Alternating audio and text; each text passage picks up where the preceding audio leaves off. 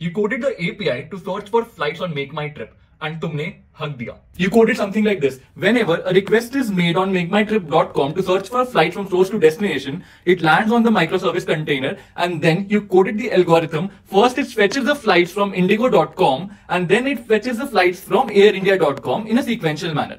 For example, if it takes 3 seconds to return the data from Indigo and 2 seconds to return the data from Air India, the total API time would be around 5 seconds. The moment manager got to know about this, you were fired. Instead of calling these two APIs sequentially, let's make them in parallel. So the first call will be made at the same point of time, the second call will be made. The data from Air India will be returned in 2 seconds, while from Indigo will be returned in 3 seconds. And overall, the API response time would be 3 seconds. How do we do it in Java? Let me show you that. For this, I use the concept of completable futures. Completable futures does the processing in asynchronous mode, and you can configure it to wait for the response to be returned from the API.